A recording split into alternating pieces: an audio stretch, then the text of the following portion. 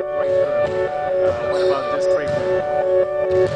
Well, every year is a new act, really. So you bring a lot of corporate knowledge when you have the same team, but getting away from home and being in a different environment is always good.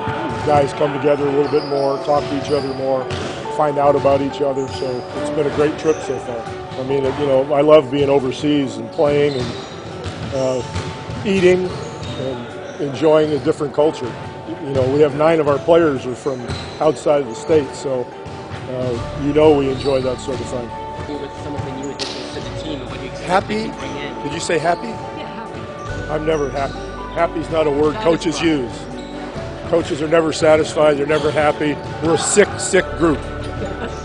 Our emphasis is always starting at the beginning and not skipping steps. So even though we won a championship, we don't pick up from there. We go back to the beginning and start working on the basics and the fundamentals again. And then hopefully we'll get back to that same point by the time playoffs comes.